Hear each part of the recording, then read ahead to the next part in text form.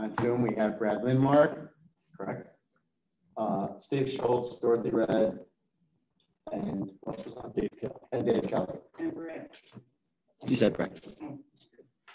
Okay, so we're going to begin tonight with a presentation from the Rockford Area Arts Council. So I will turn it over to Mary McNamara first. Thanks. Thank you. Thanks for your time. I appreciate it. I know you guys have a lot going on. Appreciate the time to talk about the Arts Council. I think it's been a while since we've been here presenting to you. I really don't know the last time. I know that I'm new-ish. I've been there since January 13th of 2020. So just before the fun started. We are a 4-county service area membership organization, the Arts Council. So we actually serve Ogle, DeKalb, Boone, and Winnebago counties. With Rockford, with local arts agencies like ours, they choose areas that have urban centers. So that's why we are the Rockford Area Arts Council, because we are the urban center is, of course, Rockford. Our mission statement is to support, promote, and develop access to the arts for everyone. It's a pretty tall order. I initially came on the staff and said, I don't think we have the budget for providing arts for everyone, but it is a mission statement. It's lofty, and we really aim to do that. And really what I added to the mission statement and there is access. So access to the arts for everyone is really our thrust. With the support of Chairman Chiarelli and Mayor McNamara, we are looking to develop a cultural plan, a regional cultural plan, so a shared vision of resources, of programming, of installations of public art, of including the municipalities that are ancillary and smaller than, obviously, than the urban hub of Rockford. So I'm very excited that we've already been working with Chairman Chiarelli, and he's through his approval, we were given 40 hours technological service hours from R1, and we've really had a great relationship with them this year. They've given us filtered grant opportunities for the arts and culture sector. So we were able to turn that around and give that to all the arts and culture organizations, not just in our county, but in the other counties, but primarily Winnebago County. And people have turned around and then turned those grants into dollars for their organizations. So it's been very exciting for us as far as starting a relationship with the county that wasn't even there before. And it's nice that Chiarelli himself is related to a lot of artists. So he has a deep appreciation for what that brings to a community. Slide, please. Thank you. Okay, so I'd like to talk about who we are, and this will be maybe 5 to 7 minutes. I hope that's okay. Because, I may not get back here. You may not want me back for a while. The Arts Council is a bridge builder, advocate, clearinghouse, and access provider. So as a bridge builder, I like to talk about the collaborative relationships we have with the Park District, with NICNY, with the city, with the county, with the library, with public school districts, with private schools. I'm also part of the Park District's Public Art Committee. I'm part of NICNY's Nonprofit Advisory Committee. So there are lots of ways that we collaborate in our region and have a voice for the arts and culture sector. We are an advocate, so we advocate with our state and federal legislators, as well as our city and our county, to leverage what we have in our resources of the arts and culture sector to get funding for those really important institutions that help bring a rich, vital life, quality of life to our area. We are the clearinghouse.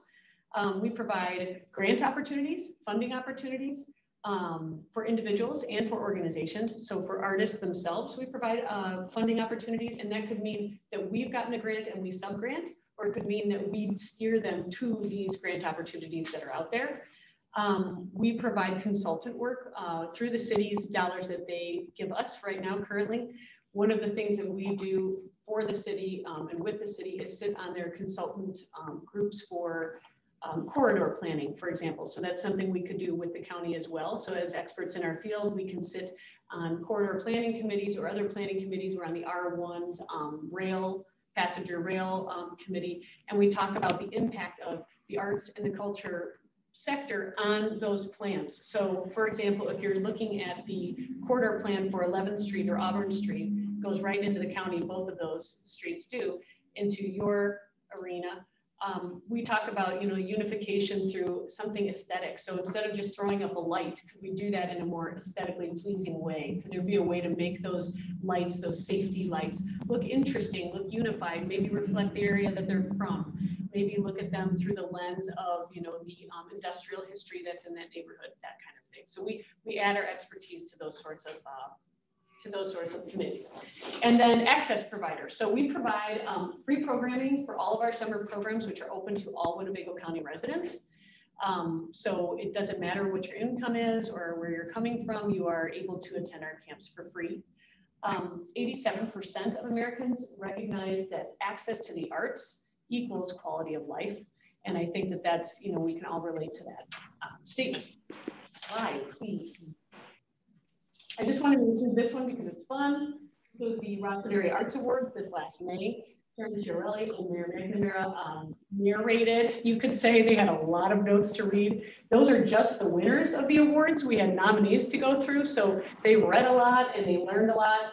It was an incredibly rich experience seeing. I sent you a video just recently. Karen did actually. LEA sent you a video. It's 18 minutes, so put it on when you're having a cup of coffee and reading your emails. It is fantastic. You will see what is going on in the arts world. These were just the nominees for these arts awards. And it just gives you an idea of the depth and the breadth of our arts community that is taking place in Winnebago County. So I just wanted you to see that. It's really just a highlight of the artists themselves. You could slide it again. Thank you. Okay, so I like to talk about art being uniquely accessible. And that means, you experience everyday life, from choosing the clothes that you pulled out of the closet this morning, or a playlist in your car, or installing art on the walls of your home. We are all connected to art every day. I like to talk about art as a distinguishing part of our public history. So it reflects our rich and diverse cultures. I like to talk about art as providing an opportunity for self-reflection and awareness and growth, very important to a community, as personal growth of the individual in it. And arts and culture between citizens and can encourage empathy and compassion like many other things cannot. So that is the power of art. And then I like to talk about the real value that it adds to our community in terms of dollars and cents, of course, and in the abstract sense of instilling pride and a sense of place and a strong community identity that you cannot put a price tag on. Creative places, one of the sculptures here that you can see, there is a significant economic development tool and can be highly transformative for a region in terms of income generation and job growth. So it's really an economic contributor. Slide, please. Excuse me one second. Yeah, please. For the members on Zoom, can you please mute? Thank you. All right. So just talking about access to the arts and the benefits it includes. I went over some of those just now: revitalization, education, civic engagement, healthcare, and economic development, quality of life. It really, there's not an area that art doesn't touch in a positive way. And that's really what I'm trying to get across. Slide, please. Okay, so revitalization. So these are just some fun quotes, and I can send this to you if you'd like to look at this on your own time. I realize that you're busy, but it can revitalize, run down sections of regions. It can improve students' performance in school. Whether they get their art enrichment in school or out of school, it improves their performance as students. On the slide, please. Civic engagement, of course. It can create common understanding between citizens that may not have any familiarity with each other, whether it's religion or race or politics. Critical thinking about the work that you're looking at, or critical thinking then goes into other parts of their lives, right? And can be used to address community development and equity issues. So the things such as homelessness and job growth and illiteracy and civic engagement. People who are interested in the arts vote. So that's something you might all want to know as candidates also. Healthcare, and now obviously you're installed, but you are always kind of a candidate in a sense. Healthcare, arts and medicine contribute to lower healthcare costs, period. It's proven, there are a gazillion studies on it, and there are reasons why arts enrichment in those institutions are critical. It's critical. Slide, please. And then economic development, we talked about that being a transformative tool. and then quality of life. Just to see 87% of Americans recognize that access to the arts equals quality of life. And I think, that's because they're thinking, do I go to a concert? Do I go to a forest preserve and there's a sculpture installed there? Do I go to hear, live music, whether it's in the rural setting or in the city? Galleries, museums, that sort of thing. Slide. Okay, so I just wanted to finish with last thought. Chairman Chiarelli and I have had conversations about other communities that we've been in that we like the way they work in certain ways. So for example, we've talked about Madison, we talked about other towns, and they're wonderful and not so great for certain reasons, but they have a mutual respect for county and city residents and that interaction between the county and the city. And that's starting to come back. That approach to our city and county relationship is starting to return, and the Arts Council wants to be part of that reunion. The county includes the city, and as Joe Chiarelli told me, the city is included in the county. So we're actually all Winnebago County residents. And that's something to remember. And of course, in terms of supporting the Arts Council, we're asking the county to consider mirroring the city's contribution, which is $50,000 right now, to the Arts Council. In return, the Arts Council will obviously continue to provide access to the arts for everyone, which 95% of our programming and resources does include county residents. There is very little that's restricted to Rockford people only. And we will increase our commitment, both to the urban and the rural and the seniors and the children, to make our region, and obviously Winnebago County is in that, a better place to live, work, and enjoy. So I really appreciate your time, and I understand that everybody's budgets, need to be sliced and diced for all sorts of reasons, but I really would like you to consider any type of extra funding, or the funding that you're receiving from the federal government, even on a trial basis, for a couple of years, consider giving to the Arts Council and see what you see coming back to you as county board members, and see if that investment would be worth it. So that's my request today.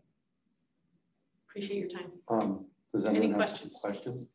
I don't have any questions. I just want to do a contribution to this. The Art Council's been around for a long time. They've done fantastic things in this area, and I'm glad to see that it's expanding out into the whole county and not just into the big city. The other thing is down at the Ware Center. If you're familiar with Ware Center on North Main Street, it's part of Rosecrans. One of the things with their clients is teaching them art. They found out a long time ago that they have any type of mental illnesses or abuses, or have any type of substance abuse, that going through the arts, they have a whole room about this size that they come in and they are taught the different arts, because it teaches them concentration, it teaches them coordination, and it's a big deal out there. And it's amazing, people who experience a lot of pain, also if they join the different art classes, this also has relieved the pain that they suffer and have. So I know it's a really good, it truly is good. Mary, have you been part of all the artwork that's going around all over town? Yeah, and if you see those the mural installations, yeah, in the sculptures, the murals, Boone County? Yeah. Not as much in Boone County, no. No, we've had a number of our mural installations that went farther north now. We have a couple in Pecatonica and, Rockton, and there's another one too. I apologize, I'm forgetting right now, but that creative mural installation by RACVB, they are committed to, one, including the Arts Council now, which is nice. We were not included in that, and it wasn't a disclusionary thing. It just, whatever happened there, they weren't doing it together, and now we are. So actually the Arts Council's mural is at Winnebago and West State. I don't know if you've seen that, but that's the one we sponsored, and that has 5 impactful regional leaders. So we've got Sarah Dorner on that one, We've got Angel Martinez, we've got Fred Van Vliet, we've got Michelle Williams, and we have Bing Liu. So those are just 5 individuals that represent our county and who comes from this area in a way that they're contributing locally and nationally as well. Yes, and art as a way of expression is incredibly important. You know, obviously for those who are suffering mental illness, substance abuse, etc. But it's actually, you know, just as good for those of us who just are stressed out at our jobs or having issues with their children or need an outlet. It's just as valuable. There's another question. Sonia, thank you. And just a couple of things just to help understand your organization a little bit better. Sure. You said it was the Fort County region. Yes. That you represent. And besides the city and possibly the county, what other monetary benefits do you get from municipalities or towns, villages? So none right now, none. The city is the only committed finance, the only contributor at the moment. But that is the plan. So moving forward.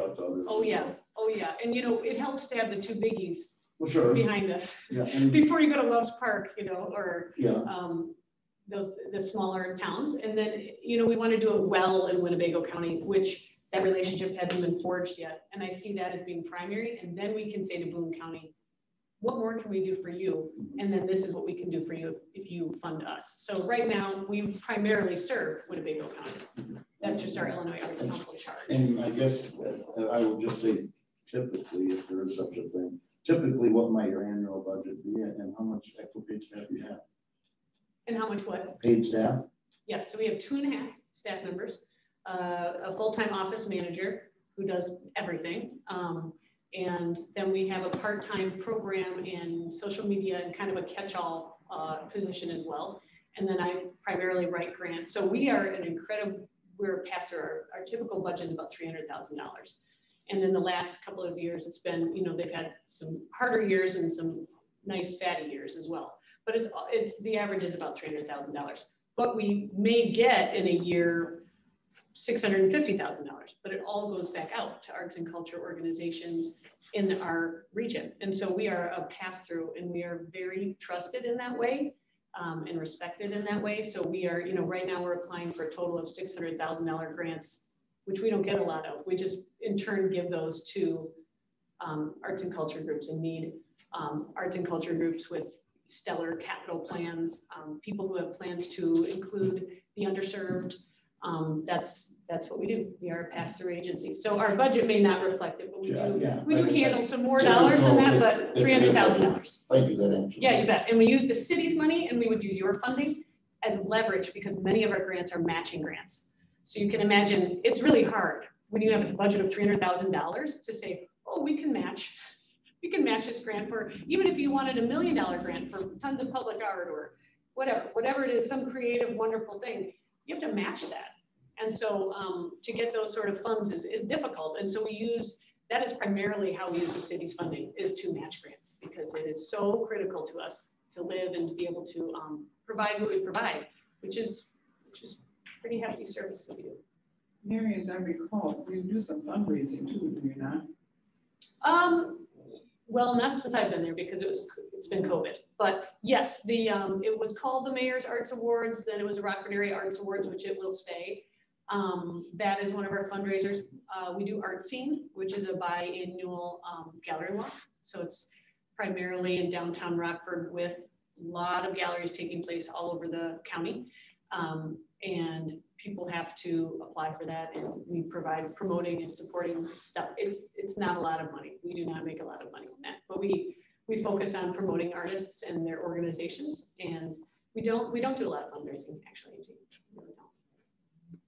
So the $300,000 that it takes to operate the organization is currently coming as part of the grants that you receive? Membership. We're a membership organization. Okay. We're a little bit like Greenpeace. People can write us a check for $30 as a low member, as a low paying member, as just a basic membership. And then there are memberships and members who give you $1,000 because they believe in the impact of the arts. And so we go after those. We do sponsorships. So sponsorships for somewhere like Art Scene, a program like that, sponsorships for summer programming, so that the grant is paying for the summer programming, and then our sponsorships are paying for our time. Staff and keeping our budget right around $300,000 so that we can have a little cash in the bank for reserve. Okay. And your presence, like outside of Rockford right now is, you mentioned some murals that you have. Are there other examples of things that you do, say in Rockton or Winnebago? Just all of our programs, so even just the gallery walk or the summer programs, they're all open to everybody in Winnebago County. We promote them to everybody in Winnebago County. It's easier to pick out the things that exclude people outside of the Rockford limits than it is to tell you what. Why would you exclude people from outside of Rockford? Oh, if you write a grant and you have to focus on 2 zip codes and serve the underserved in those zip I codes, got you. it happens with grant funded agencies like ourselves. You may have one program that specifically focuses on this neighborhood in these 2 zip codes, but then the rest of our summer programs are open to everybody. So you may have those things happen in, you know, in Winnebago County too. If we applied for a certain grant, it might say you have to serve rural and rural people in rural towns and women. And so we'll do programs for, you know, rural residents and women. And so that's what that restrictive clause may be. But otherwise, all of our programs and all of our services are Winnebago County open. They are open to, we could probably better serve them with more marketing as well. So those are some things that, you know, increased funding that we go for will help us do, whether or not we're funded by the county. I just think that in some of the communities outside of Rockford, should we move forward with giving you guys money, that if we can have some tangible things that tell them, okay, this is the things that this investment will bring right into your community, you know. Mm-hmm. So public art installation is yeah, one of them. And so if there's things that people can, you know is coming and then see it arrive, that would absolutely, be absolutely. good. I can easily. I know I've sent it to Chairman Shirley, that list of things, because he said the same thing. And I thought I sent it to you in a letter as board members, but maybe not. So I will look at that and get it to you, because it's an easy one. But we don't do a lot of, the Arts Council is, as an umbrella arts organization, we're almost like what United Way used to be, as far as they're the umbrella human services organization. And so things pass through them, and then they help other agencies do their jobs better. So people are already doing the jobs. We don't need to do them. We need to help fund them. And it works out pretty well. Okay. Do you have a question? It was actually going to be a follow-up to yours, which then you followed up and got it answered. But I did have one other question. How long have you guys been in operation? Oh, for 40. It was born in 1969, but it went through some name changes and some kind of function changes. A lot of arts councils used to be called Arts and Sciences, local arts agencies, and now they're called the Arts Council. But really active and vital, about 35 years, 40 years. And follow-up question to that is, you know, knowing that we have so many of these arts places and organizations already, and that you are the pass-through for that, how did it become that? Because if I remember correctly, you guys were more involved with actual arts that were going on in the Rockford area at the time, instead of just being a pass-through in prior years, correct? Or is that? No, we've always been a pass-through organization. Always a pass-through? Yeah. And in that sense, I mean, I say pass through, that's not necessarily our identity, but we do pass through a lot of funds. I think there are different leaders of organizations that have at times focused on RPS 205 and the Arts Council, that relationship.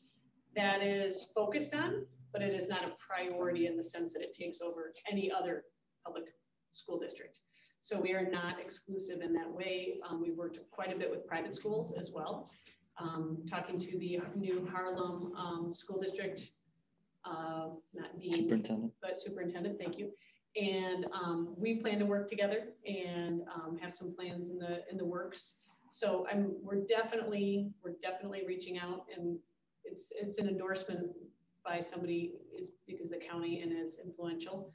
That would make a huge difference for us to have that legitimacy with these organizations that are smaller and may not understand the resources available. Last follow-up. Yep. Oh, go ahead. And with RACVB doing so many different promotions arts-wise, and also being basically a pass-through as well, how does what they do, like, have you guys tied that in together, or how do they differ from what you do? I know that they do more as far as not just focusing on the arts. They're obviously the Visitors and Convention Bureau. However, they've been so, I guess, involved. They've come to us quite a few times as far as arts goes. So just in kind of a general description, how would you differ that up? I would say that in the last 3 to 5 years, the RACDB, and we've had long conversations, John would agree with this, has picked up what the Arts Council was not doing. And so what you saw coming from the RACDB in destination development is something that the Arts Council was not doing at the time with the leadership that they had.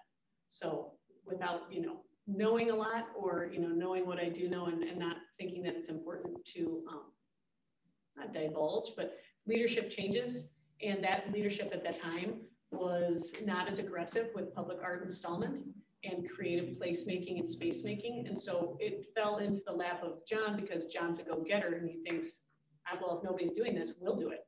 And so he did do it. And so now he's making us a collaborator in some of the realms that we've been working together. He's already handed off things to us, because he said, this is really your job in your role in the community. So there's not anything duplicitous going on, that's for sure. And we are certainly serving people through summer programs, through Poetry Out Loud, school programs. I'm sorry, I don't know what's happening here. That John is not. So very different roles. But also collaborative. Huh? Yeah. Okay, I'm sorry. And are you a bona fide nonprofit, and that's all what you designation? Yes, 501c3. Are there any members on Zoom that would like to ask a question? Does anyone else have any more questions? No, it's a wonderful organization that we all should truly support. Mary, are you part of a group, or is it the John Grove that's putting up art all over town, as far as statues and different pieces of artwork, sculptures and all this? Are you part of that, or is that basically John that does that? Yes. John began those mural installations just 2 years ago, actually, when I was not at the Arts Council. And the sculpture installments as well, maybe 4 years ago. And we are now part of the mural installation, and we will work toward being part of the sculpture installation. So by that, I mean, we will work on the funding with John to do that, because really what John does is he does what we do. He gets enough money to do those things, and then it goes into those things. And that's where the money goes. There's no other extra pockets for us in our budget. That is where they go. Yeah, so we are part of both of those movements. One is a formal partner and the other one is a collaborative partner.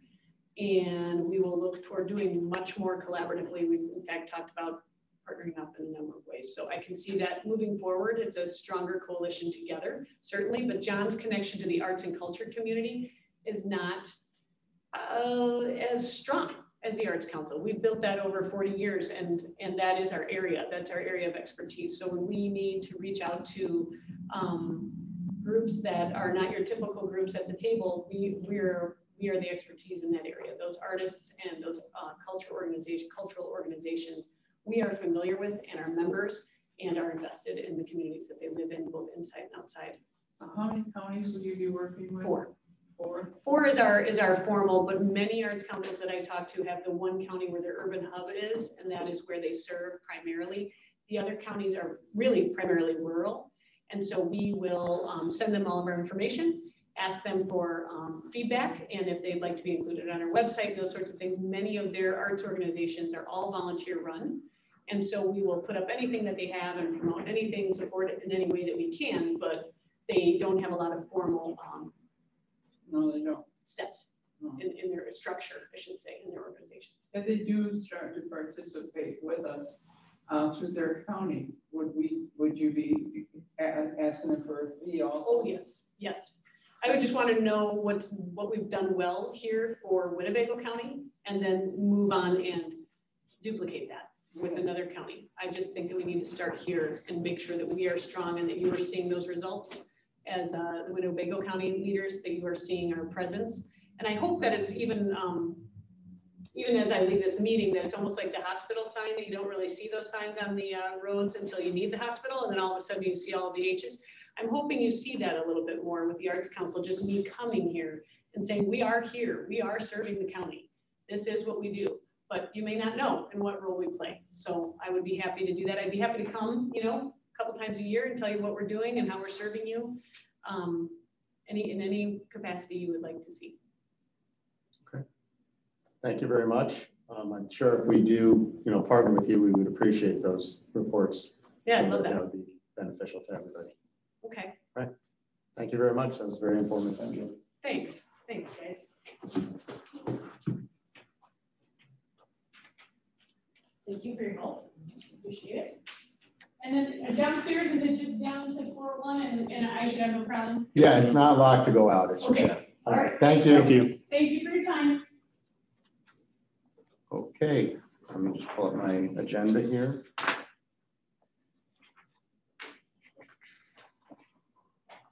Brad Lindmark, you have the invocation and pledge this week. Awards. So Donna Hansel receiving an award, recognition for receiving an award. We're gonna have a land bank update by Gary Anderson.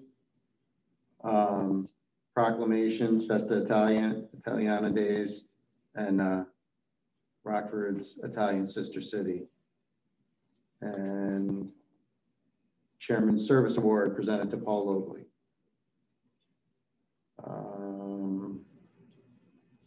Appointments. Kevin McCarthy appointed to the River Bluff Advisory Committee. Finance Committee. There's nothing on the agenda. I don't. Unfinished business. Mr. Schultz. Yes. What's that? 3 items. Oh, under unfinished business? Yep. Go ahead, Mr. Salgado, go ahead. Yeah, the 3 items we already kind of been discussing for a couple of weeks now. The one is the courts, they got a grant for $21K, give or plus or minus, for technology. So they got a grant. So it's just margin budget neutral on that.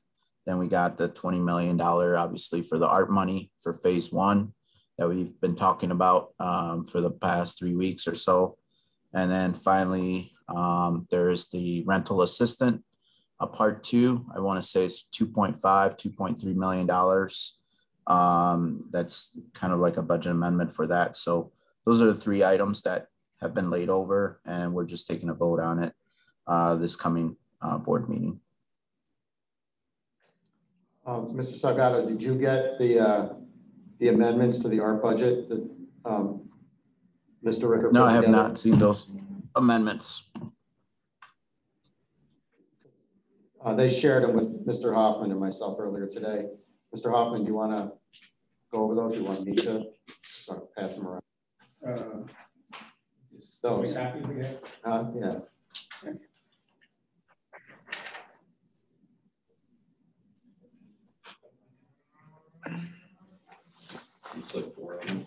So the changes that are going to be made from what was presented to us last is the animal services portion of the allocation will be reduced by $450,000.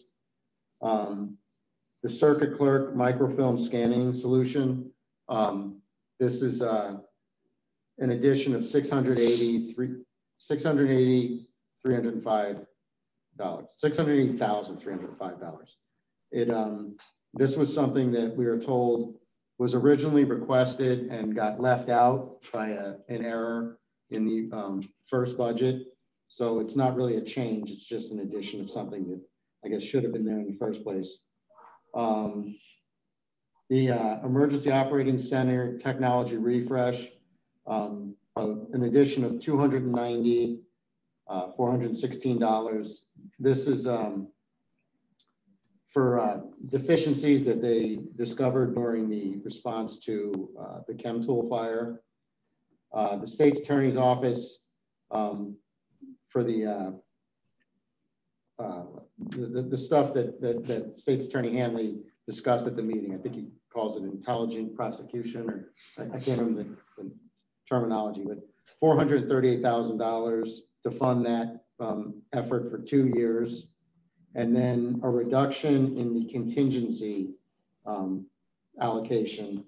The reduction amount is $950,000 $58,000, 721, leaving a contingency amount of $3,083,000, 141.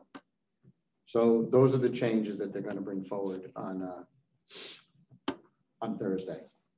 Does anyone have any questions about that? Okay. Who's pushing through the pushing through the amendment on the floor? Well, this I don't know. We guess we didn't get that far, but I assume they would probably ask you to do it or whoever. But I guess we talked about. I made the request on the floor to fund the state's attorney, so we talked about that. The other ones, I guess, are based on conversations that took place through the presentation. What's the 400, the 480 for the state's attorney? You said the intelligent whatever software or whatever. Yeah. So it's not. No, it's So it's not to hire additional prosecutors, correct? It is to hire additional prosecutors, but Mr. Ricker told me today that they would not be, it funds it for 2 years and then it ends. So there's no, legacy cost. It's like once the funding ends, then those. All right, I just want to make sure, once again on the floor, that there is no legacy cost. And if we factored in a way to fund those positions if once the funding is completely gone. He said that to me today, that there was no legacy cost and that they end. And if there's some specific language that we need to include to ensure it's that way, we should maybe touch base with him tomorrow to make sure that it's in there. Yeah, I'll wait for hopefully they'll send those amendments electronically and then I'll reach out to them. Okay. So that's what came of that on the ARP funding, or not the ERAP funding. This second set of money has less strict guidance, so it should be easier for us to allocate the funds. The governor has allowed eviction filings to begin August 1st, and the courts, the Supreme Court put a stay on proceeding with the case during the month of August so that they could refer anyone who files a case to these programs. So I'm hoping, I've talked to Mr. Rickard, to Suzanne Fenstock, and the manager of the program, and I believe she's talking to the courts about trying to make sure that those referrals, we flag them as coming from the courts and try to use this less restricted funding source so that it gets moved through faster than the others might. So I just wanted to mention that on that program. Does anyone else have any questions or comments for finance? Mr. Sassoni. I guess just is there 100% confidence that all these monies that are allocated in this round of funds that it is okay to use them for that? We're not going to come back on us and say, nah, you couldn't use it for that or whatever. That might happen. That they're hiring Baker Tilly to review everything. Like audit it and make sure it falls in the categories and all that. So we probably wouldn't spend money until we get that audit or whatever. That's correct. Each item by item, it's supposed to be checked. And also they said it's going to come back to us for approval on individual expenditures through our normal purchasing process. This is just like the preliminary approval. Yeah, it's like, yeah. Is that correct, Mr. Salgado?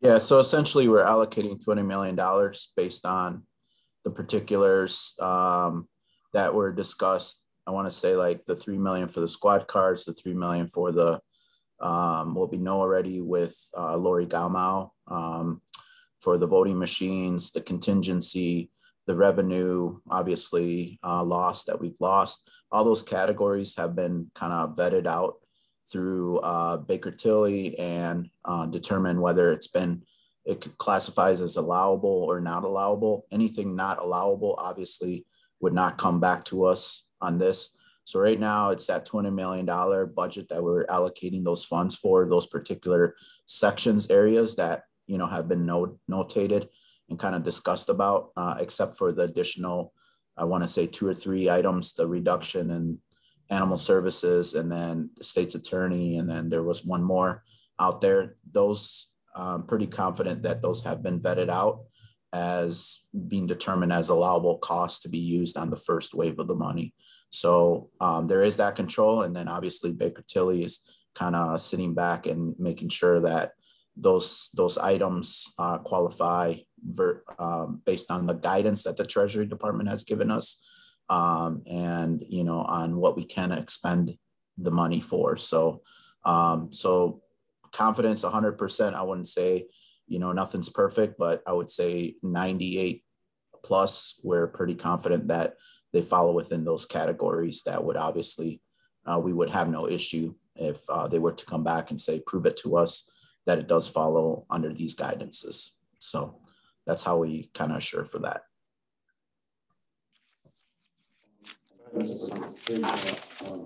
And Jaime and at least the caucus leaders or whoever was on that committee, has there been some discussion, or can I at least ask that maybe the board has a bit more input other than nothing as far as the preliminary allocations of the next round? Maybe we compile somewhat of a list. Yes. So my understanding is that the only piece right now that kind of has been set aside right now is that 20 million, right? Which is kind of our capital projects that we're kind of had on loom, and majority of it is a lot of it is IT, as we see it in there. But anything relating to like the neighborhoods, anything relating to public safety, anything relating to the law center, that, obviously those are the things with the PSB building. Those things right there still need to be allocated. Administration's taken a list and kind of going through departments to get their professional expertise on how much money allocations here and there. Primarily though, the neighborhood is the key for county board members to kind of, provide input on certain areas that the county needs that support, whether it's community projects that are out there within, their districts, whatever the case may be. You've heard Miss Red last county of the whole. There's things on the west side, south side that she wants, kind of to attract.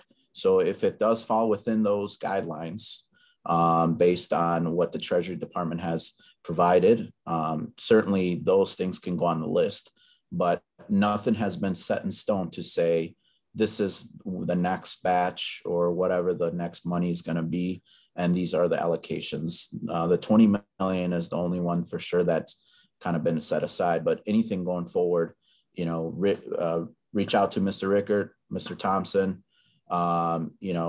Once again, they're going through that list of the goals, objectives that we kind of sat down and said, what were the most important things for a county? A lot of it was economic development and so forth. So they're taking that information, kind of running with that. But obviously, board has input to provide any detail or questions regarding, where some of this funding should go. And so that's where we're kind of in that stage now, is trying to figure out what are the next phases, how we're going to tackle that more broadly, and how can we use those funds appropriately. And then obviously with input of the county board and the administrative staff and the departments as a whole. So, so there is no, where the permanent list is going to go for what's certain areas, sections right now. That's what we're trying right now. That's the next step for administration to kind of roll with that, and obviously get the input from county board members. I don't know if that answers your question, Mr. Tosoni. It did. Just as a follow-up to what Mr. Tassoni asked, Jaime, do you know, is the next set of the monies that are coming in, is there going to be more of the money that's going to be coming towards economic development? A lot of the businesses in the area were actually wondering along those lines, especially if there was going to be more monies designated to them and operations and trying to rehire, and with the troubles that they're having with hiring right now as it is. So just wondering if there was going to be more funding that way. Yeah, so right now, just so we're clear on what has transpired. The first set of money has come in, I want to say 27 point something has come in, 27.5, I believe. The next one that we'll see the next 27 and a half, it's going to be a year from now.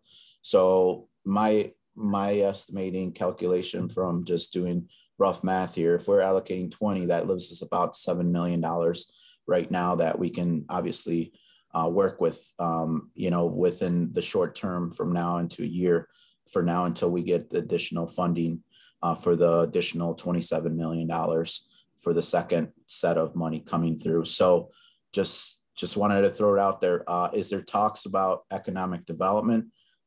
Certainly there is with the neighborhoods phase. That's a discussion that internally Mr. Rickert and Chairman Shirelli and Mr. Thompson are having those discussions right now. But it's something that, for example, your committee decides, hey, you know, I'm hearing, you know, across the board that, you know, economic development for small businesses, whatever local businesses are struggling. Is there a way that we can, you know, use this money to provide that support? Obviously, one of the biggest things is the rental assistant, which has, you know, is part of the art money, but it's totally separate from that. It's being used to support that aspect of it, right? So I wouldn't see why there wouldn't be a huge issue to potentially use some of that for economic development, but I can't speak for the whole county board, right? So it's something that we can put on our priority list that we can look at. And I've kind of mentioned this at the floor. You know, we need to obviously prioritize what we think are really the needs for the community as a whole, and that they fall within, you know, that guidance or from the Treasury Department, that we can use those and obviously be vetted from our auditors to make that determination whether it's legitimately that we can use that money for, whether it's, you know, economic development, you know, for revenue losses for local businesses and stuff like that. That has to be still vetted out, but something that we can obviously put out there as a priority list within. Obviously, the majority of the county board has discretion on how those funds are spent out. So, all I can say is that everything's on the table right now, as long as it falls within those categories and also is vetted out that it's allowable, you know, to be spent on. So I can't answer your question, how much or what are we looking at, and trying to provide economic development, that boost for local businesses, but it's something we can talk about and obviously figure out if, you know, we can truly set aside money for, you know, those types of purposes that we're trying to do.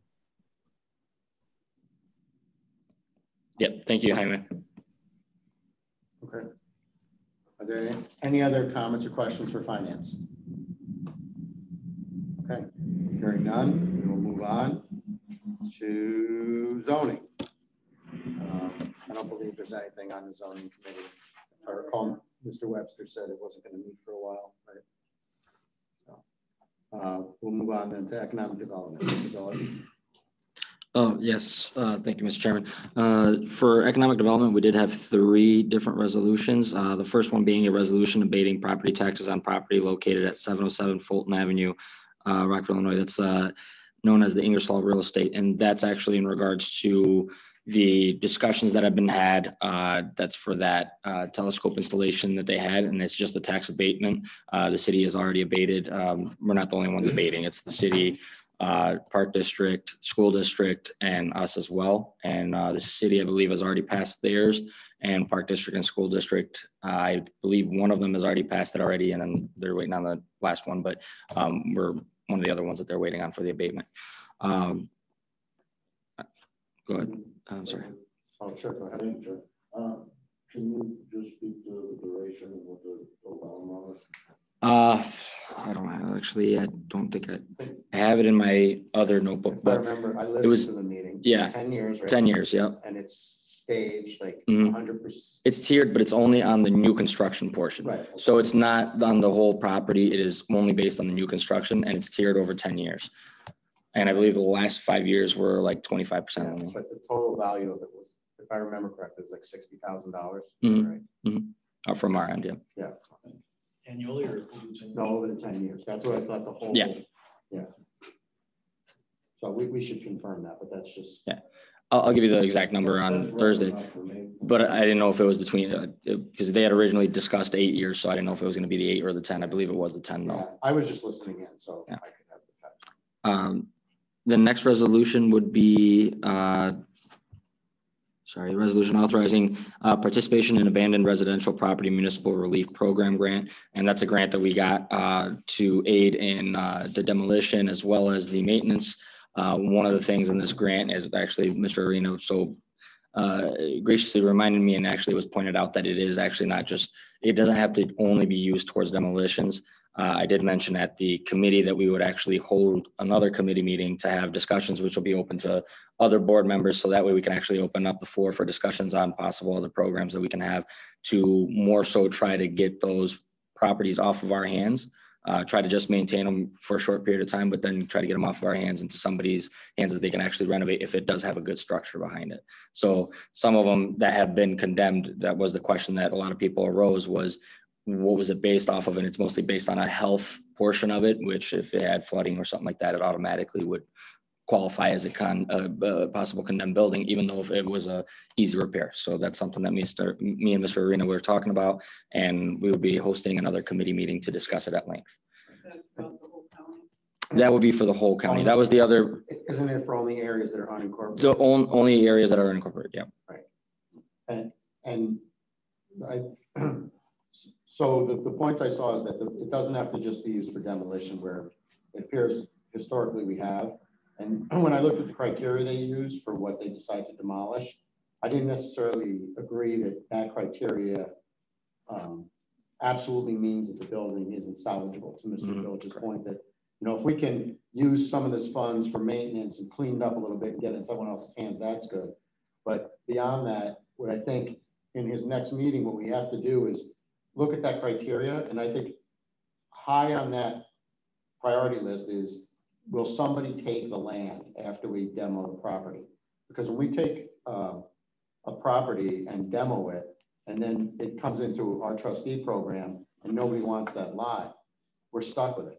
But it's with $75,000, you only can do like maybe 5 or 6 demos.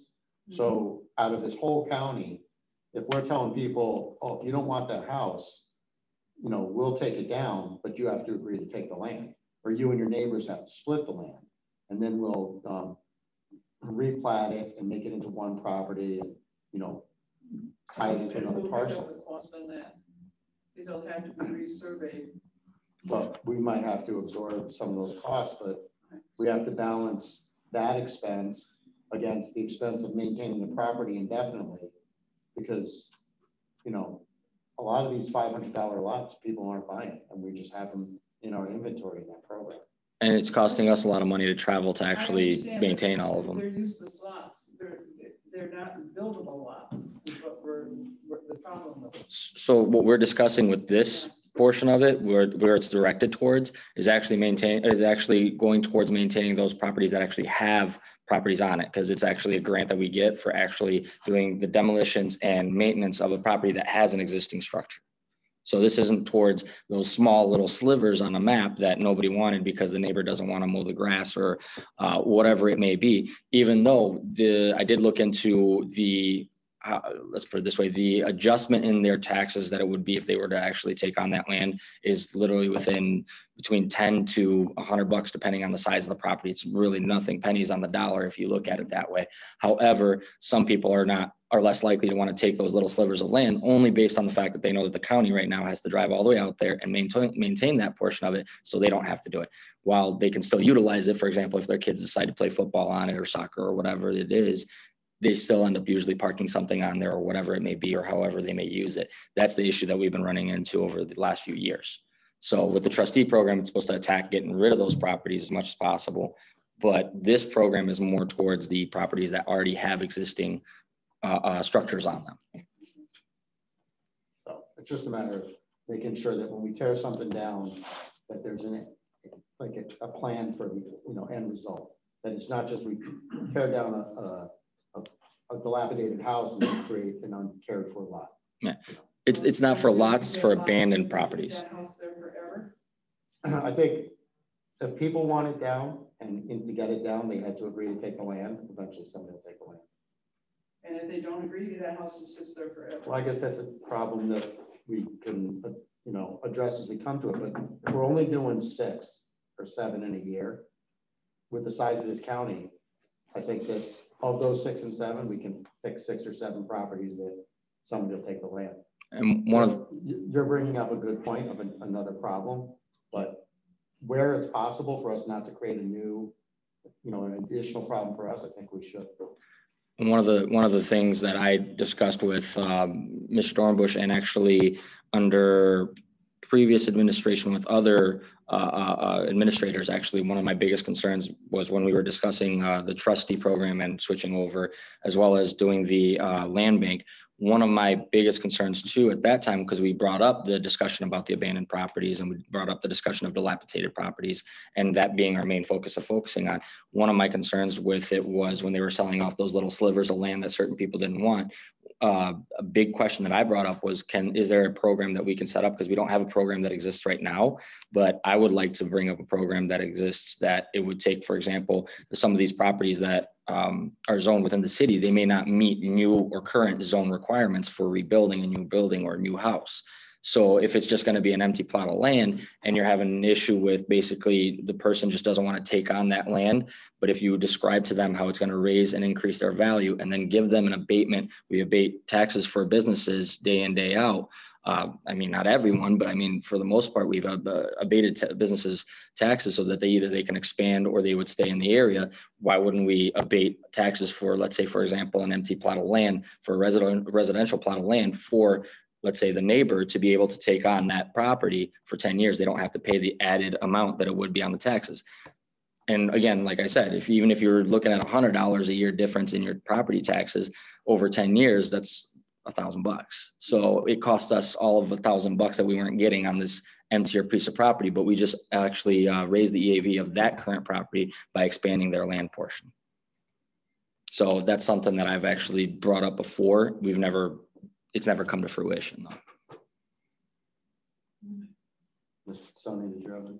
Well, it was just like he mentioned, some of the lots aren't conforming to today's standards, but there's been much talk with whether it be schools that want to build a house or Habitat or Humanity, that these lots that are buildable, that maybe we donate them to build a new house. And, that's great conversations with this particular thing, That would be a question for, and R1's going to come in soon and talk to us about the trustee program, but that would be something to bring up. That know that the areas would all be fitting to build a newer home and all that, and shucks, I was gonna say, like he says about the legacy costs for mowing and everything. Right.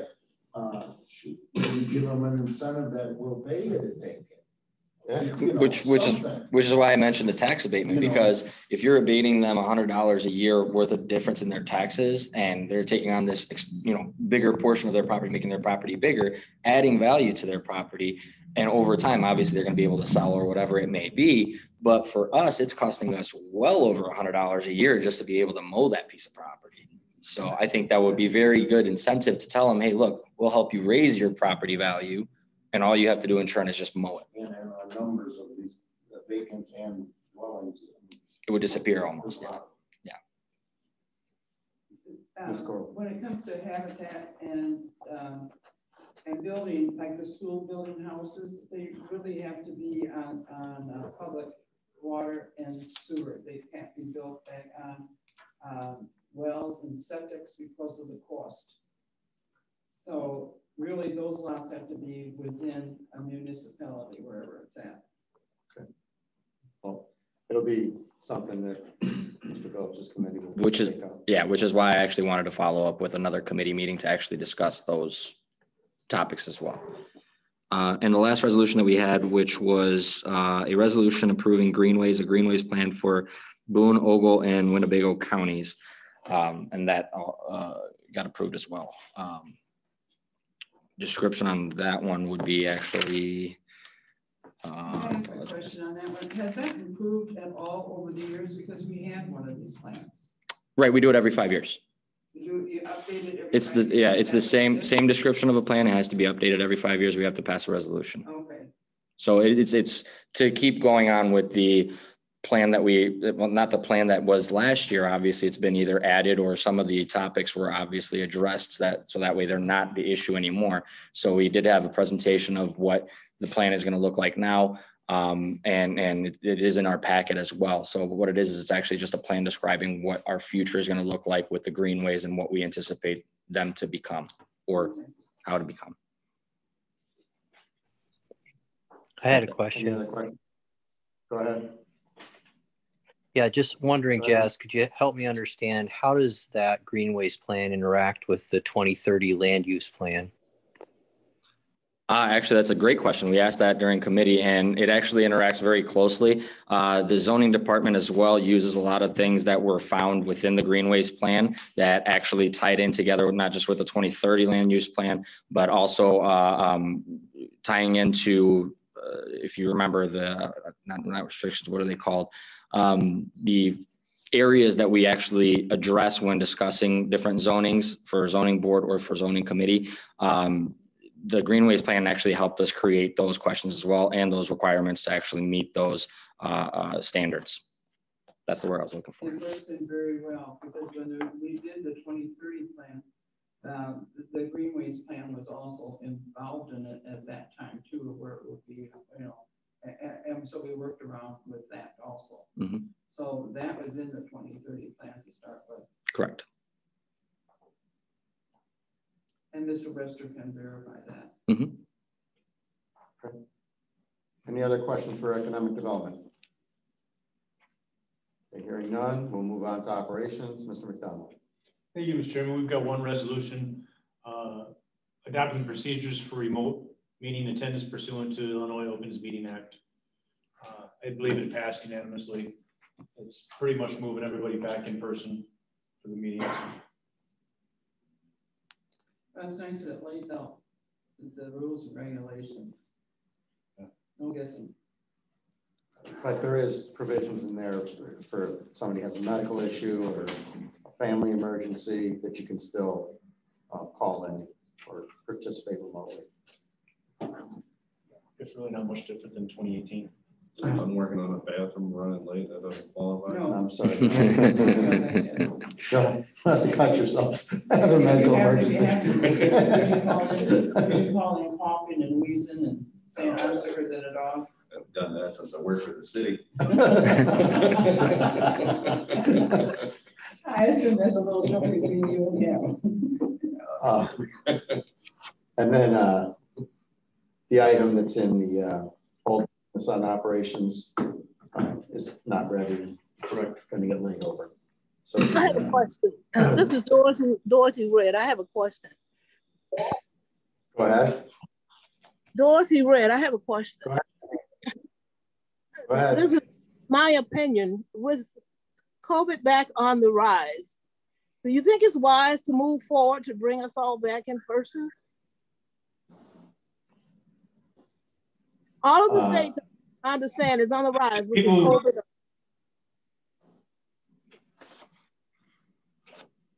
My Vaccinations and social. I'm not going to try it again. Go ahead, Dorothy. This is just an opinion, and I have a question for the committee. With COVID on the rise again in all 50 states, do you think it's wise to come back, to bring everyone back into public meetings? My personal opinion is that people who are vaccinated are safe. So it's the only people who are at risk are people who are making a choice themselves, in which they're entitled to do. And so my personal opinion. Do you think that all of the county board members have been vaccinated? I have, and what everyone else decides to do is their personal decision. But I don't know, does anyone else want to weigh in on that? Dorothy, I think if in our state right now, if you read it, we've been holding really good. If at all, at any time, all of a sudden, I'm not even guessing at this. I believe if we all of a sudden have a great big influx again of the problem, then we would go back to the way we've come out of being quarantined and the whole thing. But we at this in the state of Illinois, especially us on the upper part of the state, we don't seem to have that problem right now. If that problem ever got huge again, like it is in other states, then we would probably have to go back to the way of holding a different way of holding our meetings like we've had the last 2 years. Who's speaking? For your name. Who was that speaking? It was Angie Goro. Oh, okay. Thank you. And Mr. Sony would like a comment. Go ahead, Mr. Sony. Yeah, I'll give you my 2 cents on it. I mean, typically the guidance now is if you haven't been vaccinated, you should wear a mask. In my personal opinion, in my personal life, I'm vaccinated. I don't care if you are or you aren't. I'm done with it. I'm over with it. And I'll get a shot when they tell me I need another shot. That's how I feel. And also, I want to comment that this proposal says that if you have a medical issue, you can participate remotely. So if any member of this board feels that they're, have a medical concern related to COVID or anything else, you're still permitted to participate remotely. With permission of the chairman. With permission of the chairman, correct. Right, because a lot of people who have asthma can't have the shot. And so not everyone, we can't, 100% you'll never have, because 100% of the people truly cannot have it. They have certain diseases or allergies that they are not going to be able to have that shot. So we have to learn to live with them too, and respect them and try to keep them healthy so we can stay healthy. Just because we have the shots doesn't mean we can't get the COVID, because we can. But it's just like pneumonia. You have a pneumonia shot, you have a measles shot, doesn't mean you can't get it. It just means you'll have a lighter case of it and you'll get through it a lot easier. Right. Mr. Tassoni? Yeah, and I'll just let the caucus here know some of my frustration. Some of my frustration is having to do a roll call vote on every item we do that adds to a very lengthy meeting. And, in the legislation and the order from the governor regarding Zoom and in person, it specifically says it must be clear, audible, and everybody must be able to hear it. I opted to tune into our meeting of the whole last week only because I thought I would just be listening. And I listened to it for an hour and a half, and I didn't hear anything. And if anybody else was on Zoom, and I believe Dorothy made comment about it as well, but I mean, it specifically says there must be clear audio and people are supposed to be able to hear. And that doesn't happen. There's been a few that were okay, but last week was absolutely terrible. And I don't know, I didn't really hear nothing. What they need, I'll tell you what they need is a big sound bar. Because no, I'm serious, I'm serious.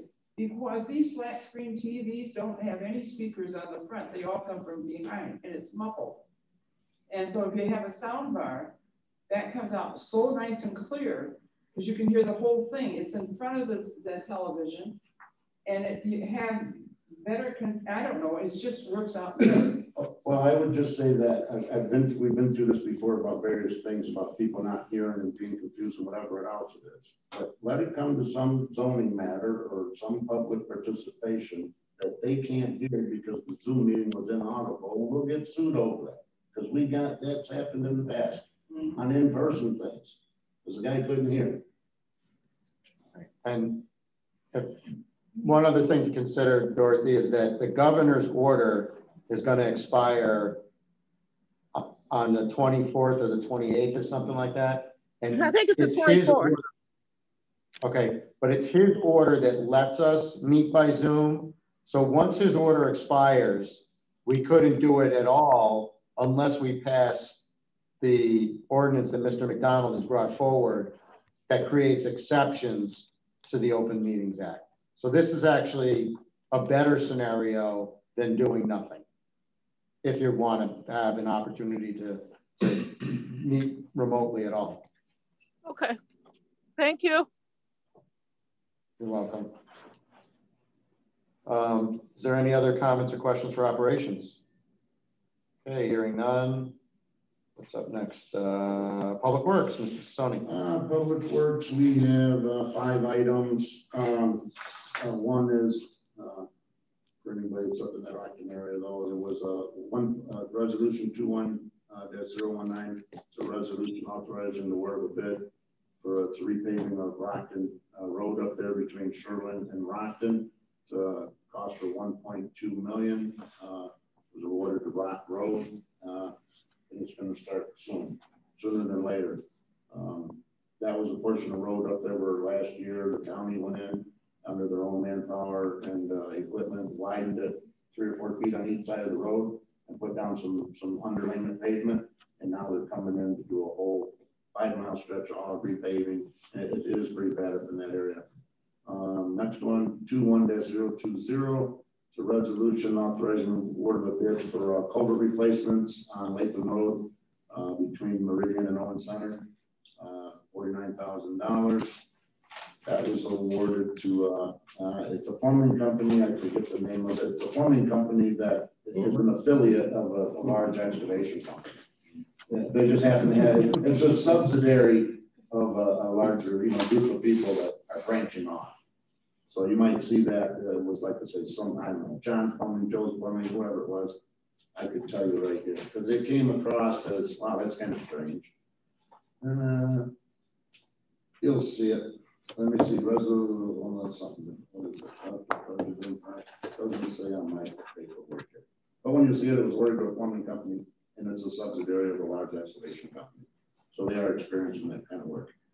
The next item is a resolution awarding local public agency agreement amendment number 1 for federal participation. And this is basically for the Alpine Road Bridge, which we did vote and allocate some months ago, but the federal government is giving us another additional $500,000 because of the increase in cost for the scope of the work.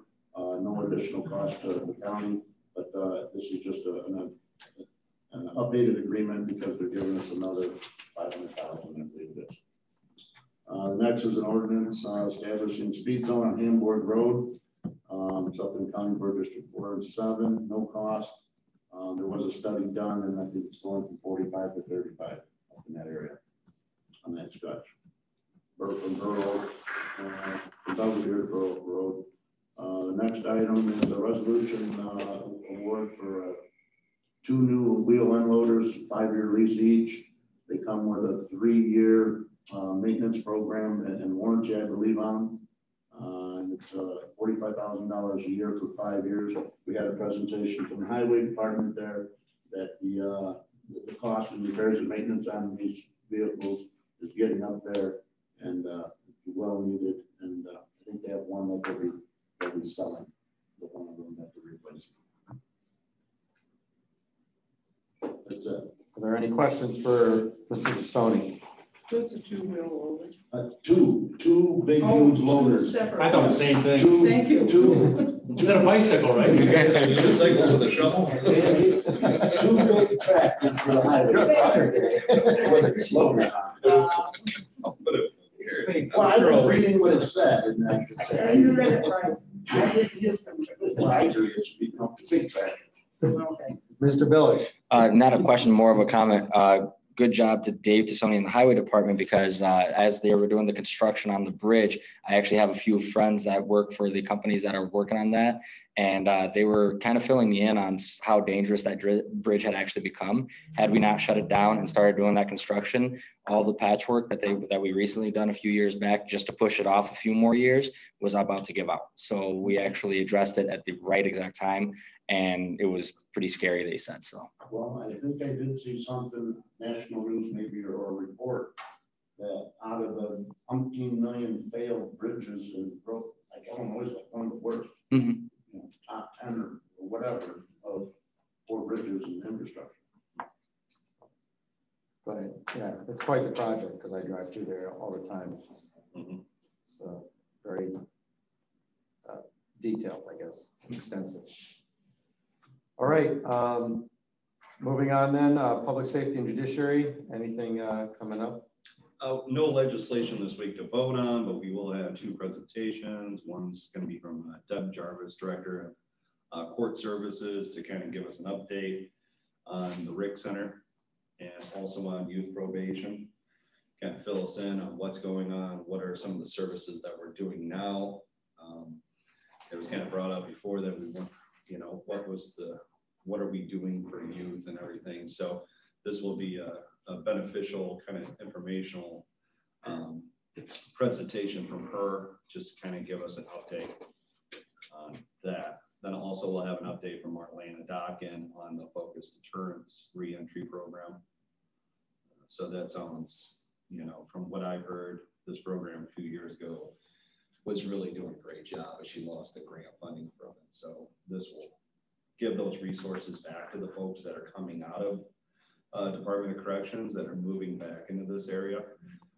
That way they'll have an advocate that actually works with them to make sure that they're going to their meetings, making sure that they either have a ride or whatever it may be, that the resources that they need to get by and not reoffend are there for them. So it's really important. And also it does put some of the offenders in different categories. So you have the high risk individuals coming out of DOC that are more than likely to reoffend, and they would not be integrated into the lower offenders that may only have been in there for auto theft or something small. So you don't make career criminals with the career criminals and they have a better chance. So there is that separation there, and she'll discuss that. So also Deb, if she has time, Ms. Jarvis, she'll kind of fill us in on some of the things that are going to be impactful in the courts with the new reform bill. So if we have time for that. So we might fit that in. If not, we'll have another meeting with her and Chief Judge just on that. On the court side of it. On the court side of it. Right. So we're going to try to touch a little bit of everything and do this hopefully in the next 2 months. I'm still very interested in hearing from someone, advocates for the crime bill, talking about the change in trespassing. And that I'm trying to set up for next month. So. Okay, that'd be great. Yep. Did you see Sunday's paper front page? We should all be very proud. Tim, you should be even prouder, because it talked about the police officers and the people from Rosecrans who will be going into our jail. And when they go out on call, I don't ever want to see a whole SWAT team in front of my house again, because the guy across the street is acting out. And this is going to be a real relief. I think you're going to find that a lot of action between police and people who are in crisis taken care of. And I was so proud to see that, Tim. And if you haven't, cut it out and put it on a board in front of you, because that's something we've waited for a long time. Right. And that's, you know, and the training that's going to go into that. So thank you for passing that and giving that grant out to, I believe it was Marlena. The Rosecrans. And you're going to do a presentation of all the allocations from the mental health board, right? We've missed the opportunity to have the board get on for this meeting, but we were going to see if the board wouldn't mind getting an email with all the allocations on there. They today in the chairman's meeting, they said that we're going to have you do that during announcements and communications at this meeting. All right, so that's okay too. I mean, I just have them there, but they didn't get slated. They didn't get put onto the agenda to do the presentation. Well, it's your call. Okay. The chairman was under the impression you would be doing it this week. I was afraid of having them wait that long for the whole board meeting to get to new business. And so, you know, they wanted to be there to answer the questions, but.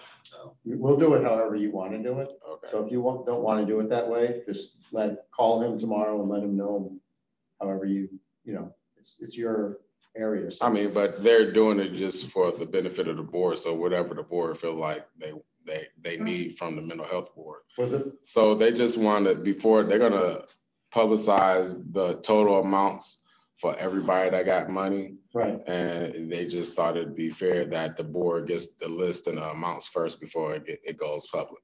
I got you. Okay. Well, the way it was described to me is that you were going to share. Yeah, I was going to share the list, but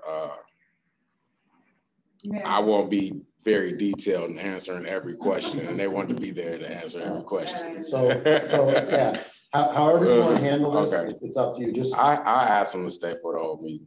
Since they okay. want. We can do it. No, we can move it to the front. Yeah, Yeah. we could make an agenda change and move Okay. Tim's item up so that we don't have to go meeting. Okay. Right, yeah, just give Shirley a call because that's just what they, that was the Okay. first I heard about it today. One of the things I requested of that committee is when they make their decisions before they release it to the public, and they come before us and release it to us first. Right. that's Yeah, it. well, it's already been released to the public and that was. Well, just that one, not all of them. Huh? Not Just all of that, yeah, not all of them, just that one.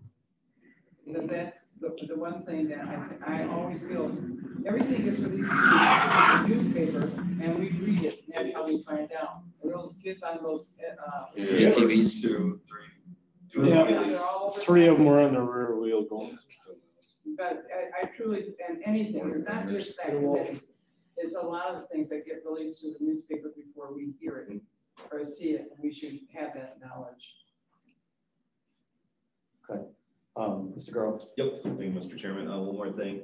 I'm trying to set up a neighborhood meeting to address crime and what we're doing as a county and other municipalities. So I'm working with myself, Mr. Salgado, Mr. McCarthy, and hopefully Mr. Faulkman to actually have a neighborhood meeting in District 2 to combine those 4 districts that touch each other. Coordinate everything for public speakers about what we're doing to address crime, what we're working on, what are our challenges, what are some of the neighborhoods, hearing, so we can get out there and just to throw it out there. But if you have a district next to a district and you guys want to get 4 of you together, I'd be more than happy to coordinate the public speakers to come out and actually address the public in the neighborhoods. So I think it's vital. It's the #1 thing that I'm hearing about. What are we doing about crime? What are we doing about the shooting? So it's totally up to you guys if you want to do that, but I'd be more than willing to get the speakers, whoever I can, to come there and answer questions and give a presentation. I just had a neighborhood meeting. Yeah, that was, when you get a hold of Karen, she can yeah. Tim and I are going to be attending one on the 28th of this Yeah. month at Station 1, doing the same thing with the aldermen and the county board members and the city and whoever else is going to be there. And then it's the neighborhood group too. Mhm. We're doing that, I believe, on the 28th. That was organized by, what's the name of the organization? Westgate Coalition. Yeah. So That'd be a good one. Yeah, and I would encourage your districts that surround that to invite them in there also. If we can do it in 4 meetings and get all 20 districts dialed in about a month or so, Well, it'd be a good message to send out to the folks that we do care, that we are doing something. Okay. Just a thought. All right. Well, that'd probably be good to mention too in the board meeting when everyone's there. Thank you. Okay, then we have appointments. The new Milford Fire Protection District. Rob Sickler. That's a reappointment. Cherry Valley Fire Protection District. There's 3. William Fever. Rebecca Fever. June. I can't read that. Fine. Sorry. Make it bigger. Carl Erickson. Board of Health. Gabrielle Torina. This is the Board of Health is one I've been, I guess, focused on, and I did speak with Ms. Torina today. I think she'll be a very active board member, so I'll be voting for her. She was, right away said she's going to make sure she's in attendance to all the meetings, and she'd already been reading the minutes of past meetings, so she seems like she'll be very engaged. And on the Board of Health, one of the things I'd like to see us do, I don't know if any of you got it, but through COVID, you get calls and complaining about what the health department does. It's not really our thing. I think that the phone numbers and contact information for all this board should be on our website, so we can just tell constituents they call. It's like, you gotta call the members of the Board of Health. Yep. So that they have a avenue to get to, you know, the decision makers of the health department. Oh, Mr. Kelly? Thank you, Chairman. I support the nomination for New Milford Fire. Thank you. The last nomination is Greg Tilley to the Zoning Board of Appeals. And Jim Webster, I think, already spoke in favor of him at the last meeting. He was with our zoning department for a long time. Right, he And says not he's- only that, he was even on our county board. And his son was on the zoning board of appeals as well. Yeah, he's been around for a while. So he's very qualified. Is there any other comments or questions about any of the appointments? I have. Go ahead, Ms. Red. I guess I need to back up. I thought I heard you mention something about a meeting at District 1 on the 28th. Yes. Okay. If I remember correctly, I did not see the health department in attendance for that meeting. And I think they should be there. Oh, I believe Thompson Kelly called them to even have a the bus out there to do injections if anyone wants one. Okay.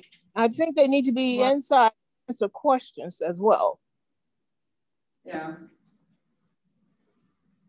I'll ask Dr. Martell. I'll be talking to her tomorrow night.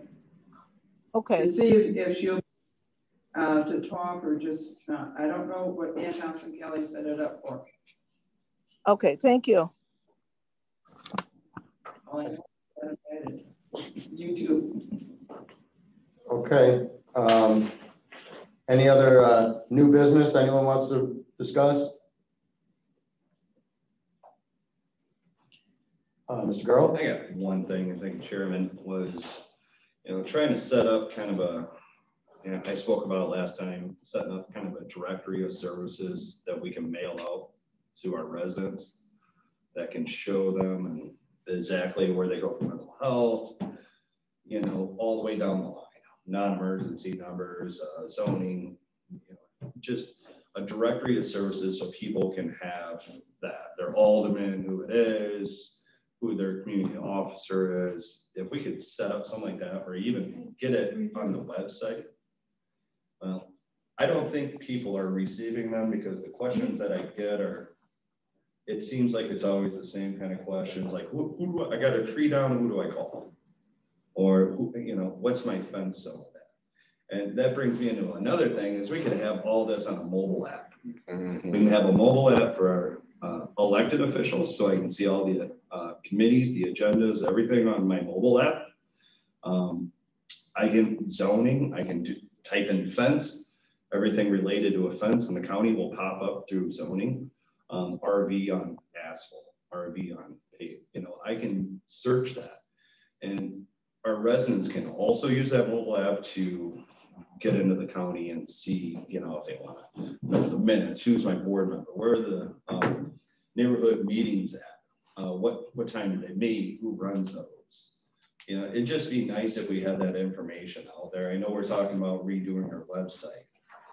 So it's just something, I think we need to have a conversation either with IT, administration on exactly what we're going to spend our money on the website. It's just going to be a fancy homepage, or are we actually going to have things that can work for us?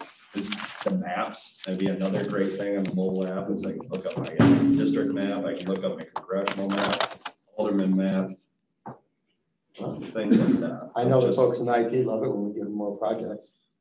And this could be something. I have no opinion on that. If we're gonna hire someone to do a website, they can also do a mobile version very easily. Well, there's conversations going on to hire a public information officer to deal with our messaging, which we do very little of now. Yeah, we do. And I think that as that comes forward, that would be a good thing to bring in as far as the job duties of that office, because that seems to me to be in line with what you would expect. That yeah, I would think so. And if we're not conveying our message and what we're doing to address certain things with certain times, like COVID would have been a great thing. We could have had that messaging out there. You know, the health department, they could chime in and also use that messaging service too. So just something to think about.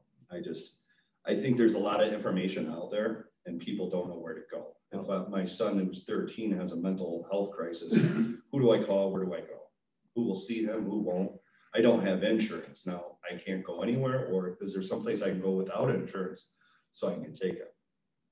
So if I had that directory, mental health, youth, big numbers right there, there's 4 services I can call. I think it's a great idea, and I think it's worthy of us, you know, advancing it forward. So I'd stay on it. Okay. And like I said, as this position gets, you know, defined and filled, you know, that would probably be the person to coordinate that, in my opinion. I might be wrong, but whoever is downstairs on the desk as you walk in the front door, do they not have a directory of just about everything, or don't you know either? They do have access to numbers, information. They are an information desk. So that's already been started, and all we need to do is add to it. I believe so. I think that's what you would have to do. I don't know if any of you know that desk downstairs. Have you ever talked to the people? There's a special number for that desk. So you, even as a county board member, if you call that number and say, geez, I need to get a hold of the highway department, or I need to get a hold of Rockford Township, who do I call? And the gentleman down there or the woman down there will give you that information. We've had that information system for quite a few years, have we not? That is true. I believe Lori Gumout oversees that area. Then that's something we need to talk to her about, expanding that. It wasn't working. And advertising that we do have that service.